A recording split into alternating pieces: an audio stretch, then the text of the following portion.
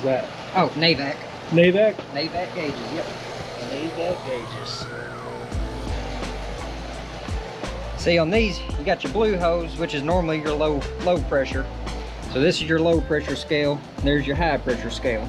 And then you can also charge it through the yellow hose with Freon, and then all these valves interwork in the chamber in here. So you can open up just these two and let Freon flow between there. You can open up just these two and let Freon flow between those. And then we have a vacuum hose here that makes it a lot quicker on pulling a vacuum on a system. And we're using it right now for checking pressure. We should be, with as cold as it is outside, I wouldn't mind if it was even at like 75 psi, but it shouldn't be down there at 25 psi for sure. It's at 25 psi. Mm-hmm.